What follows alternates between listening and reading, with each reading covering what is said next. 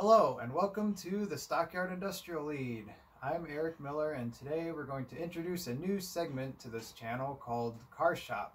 As you know, rolling stock is a really important part of any layout, especially to a small switching layout where you're constantly moving cars around to customers and leads to a lot of maintenance to the cars and a lot of things that you have to do to cars, whether they're new cars to the layout or cars that you've had for a while. And so I thought it would be an interesting feature to talk more about our rolling stock. So today we're going to cover something unique, and each episode of this car shop we're going to talk about a different aspect of our rolling stock. So today let's go ahead and see what we've got in the South Omaha yard. The Stockyard Industrial Lead, as you know, gets its cars from interchange here at the yard, and so we've got a new car that's coming in that we're going to work on. So let's see what the Railcar America Alco C415 has for us.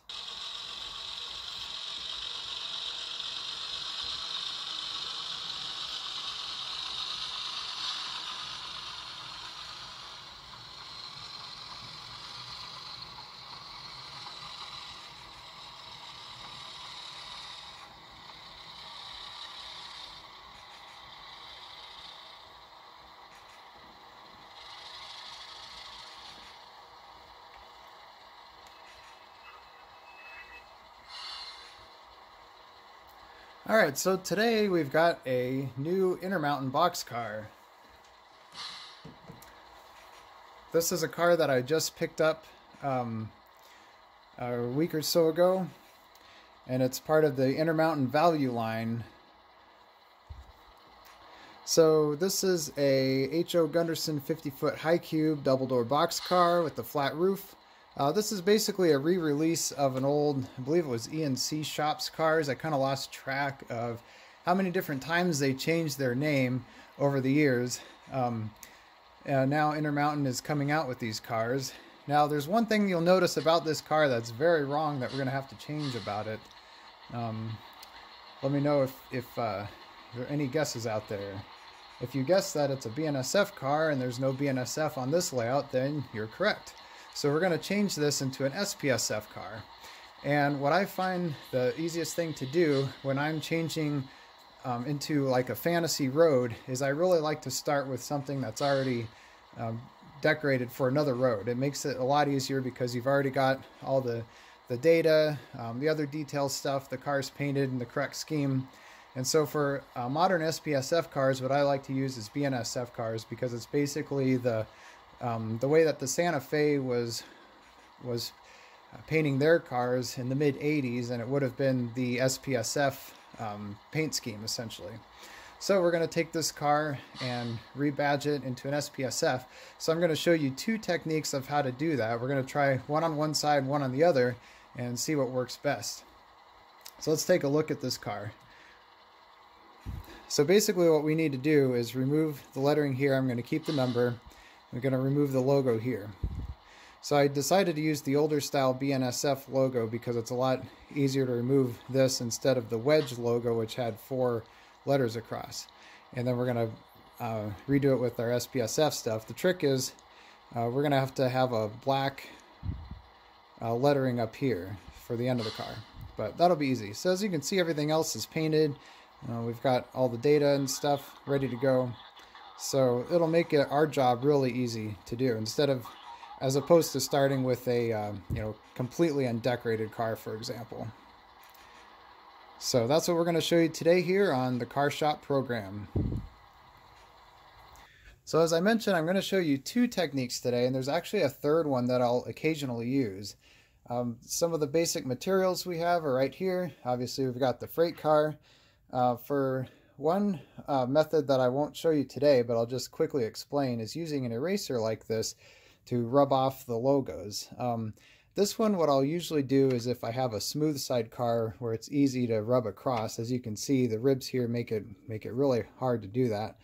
But that's one option. What you got to be careful with this is you don't rub too hard or too fast, or too much, I should say, because sometimes that'll then take the paint off. Especially if you get the car really hot, rubbing it too much. So that's one reason that I might avoid that sometimes. Really what you need to do in this situation is figure out what's worked best in the past with cars, because each car has a different unique way of that the paint has been applied at the factory, and so these applications might work better on certain cars than others. So what we need for the two techniques today, the first one I'll show you, we're going to use the microsol technique, which is a decal setting solution, and sometimes we'll bring the logos off the cars. I haven't had much success with this. We'll start with this first and see if it works, and if it doesn't, we'll go on to the second one. With this, you also need a little bit of toilet paper, which I realize might be hard to come by these days, and then a simple brush for applying this on the car. The second technique, we need a Q-tip, and we need, oh shoot, what is this stuff called? Basically what I like to use is a jar for this stuff. Hold on, let me think of it real quick and I'll be back. Comet cleaner, that's what I was thinking of. Sorry, I didn't want to put you on hold while I thought of the name. Anyways, I have some dried out Comet cleaner that I need to add some water to in here. I thought I had an actual can of it, but I couldn't find it anywhere, so this is all I've got to work with for now. But what I do is I shake a little bit of the Comet cleaner in a jar like this, add some water, and then with the Q-tip kind of mix it a little bit, and then make sure you get a little bit, I'll show you a mixture of Comet cleaner and water, and then rub that on the car, and it usually takes it right off. So this is the technique that I really like using a lot, which is why I keep a jar like this on hand. But anyways, so that one works for a lot of different cars like Walthers, Athearn, Atlas. It especially in my experience has worked really well with Athearn cars. So we'll see what works best with this InterMountain car. Okay, so what I've gone ahead and done is cut a couple strips of this toilet paper and put them on the car here. You want to be careful and put them where you want to remove the lettering, and try not to get it on the lettering that you want to keep. And I'll just go ahead and get a little bit of, dab this in the brush, and then kind of wet this, and you'll see it kind of applies right onto the car. And again here. So the nice thing about this technique is it really only does it in the area where you've applied this microsol, and also where you've got your toilet paper. So now what you want to do is let that sit for 2 to 3 minutes, and then come back and see if it starts coming off. Okay, so it's been a couple minutes, so let's take these off and see how it looks. Now, the one thing that I've read about this technique is that if you get some masking tape like this and stick it on there, it should pull it right off. I haven't had much success with this, but let's see if that works. No. Okay. So let's go ahead and see if we can just rub. It's not even making a dent. Alright. So I think we're going to use my other technique on this. But if it works, this should have just come right off. It doesn't look like it's doing much of anything. Now the other thing you could do, yeah, it's not doing much at all. And like I said, we want to be careful because we don't want to take the paint off. So I think we're going to go straight into technique number 2, which is my Comet cleaner. So I will show that to you next. Okay, so for this Comet technique, you want to be right over a sink. And you can see I've added some water and mixed it up a little bit, nice and frothy there. And so we've got our car. You want to also make sure that you've got a towel that you can rest this on. This car is going to get a little wet. So basically what the technique is, you take a Q-tip. Like I said before, you kind of scratch it on the surface.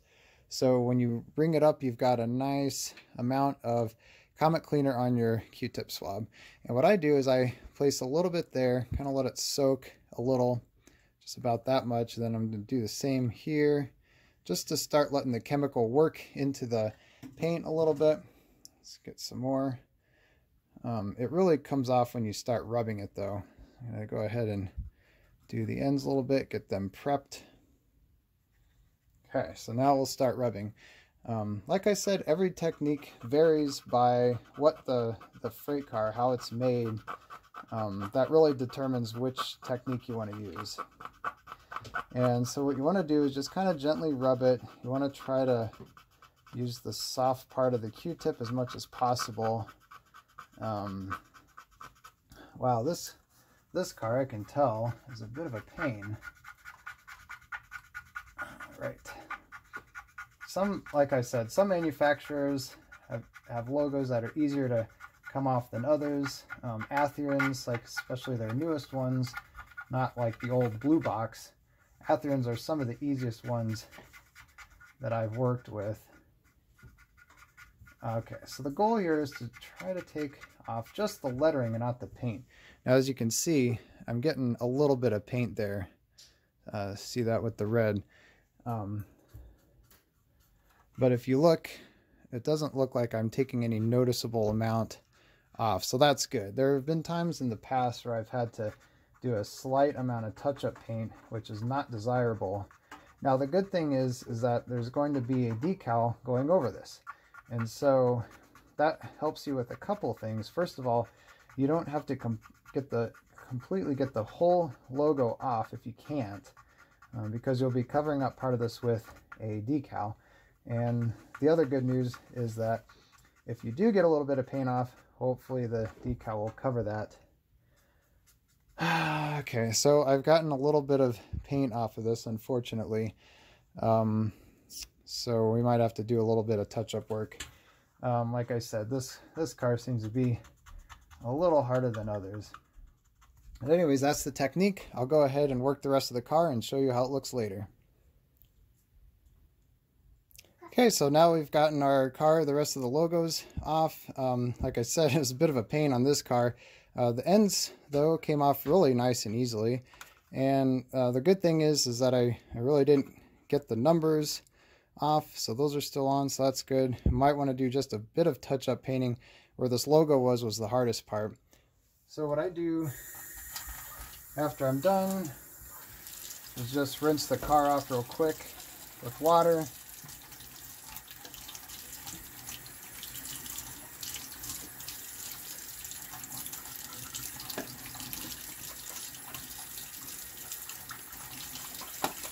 And you want to make sure that you kind of rub it off a little bit so you don't get any Comet Cleaner residue. You want it to look like that. And then I just get a paper towel and kind of dab it gently.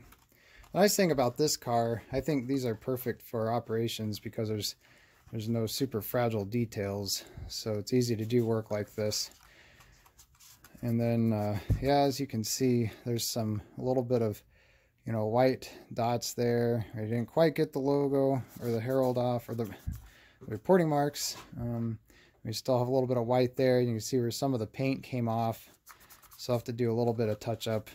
That is definitely not the desired outcome of this, but I'm gathering that since the microsol option didn't work hardly at all, that this would be a bit of a challenge. So like I said, Atheron cars are a little bit usually easier to do than this, but yeah, it's always a new adventure when you have a manufacturer that you haven't done this to. But I'm really looking forward to this car. It's got some nice metal wheel sets and metal couplers already, so that's great. So what I'm going to do next is I'm going to do the touch-up paint. I'm going to then gloss coat the car and then make it ready for decals. So here's what our car looks like after a little bit of touch-up paint. As you can see, I used some boxcar red, but it's a little bit darker. And then also a little bit of gloss coat, not too much. And like I said before, the decals will help kind of hide some of the imperfections. People should notice the logo more than the slight changes in colors, so that's what I'm hoping for.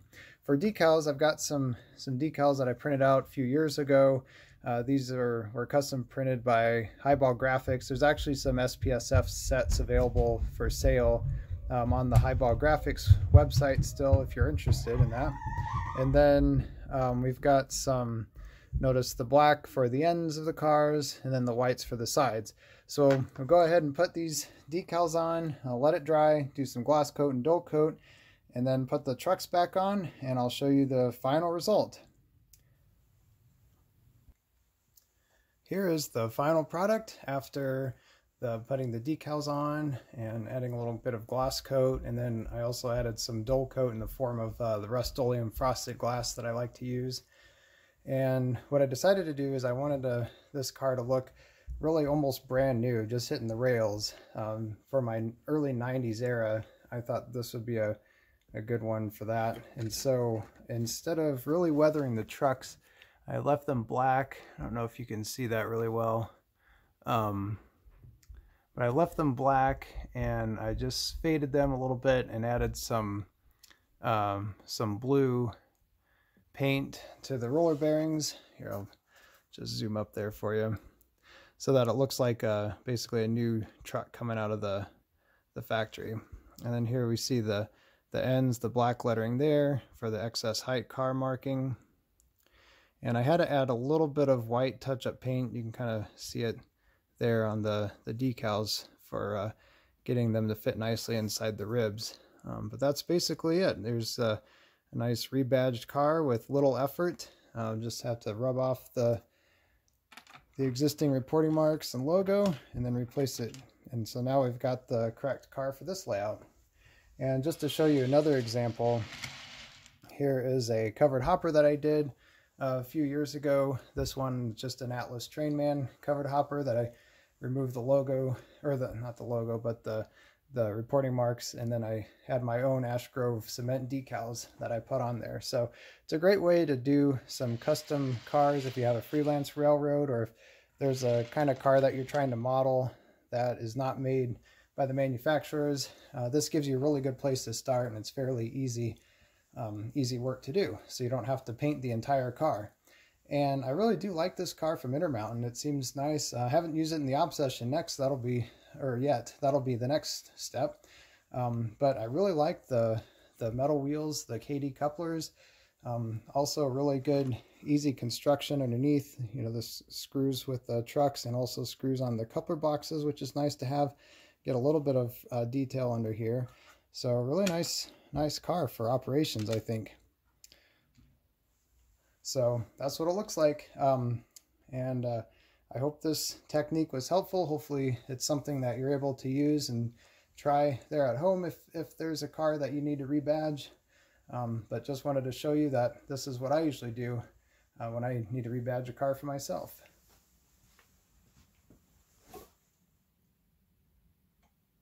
So that concludes our first episode on this car shop series. I hope this was helpful and interesting to you. Hopefully it's something that you can use at home. And we're going to be looking at other things as we go about with the car shops, other things on the layout, from car storage to maintenance on the cars to how do you press a car in service, anything like that. If there's anything specifically that you want to see regarding rolling stock equipment, leave a comment below and let me know. So thanks everyone for tuning in, and I'll catch you next time on the Stockyard Industrial Lead.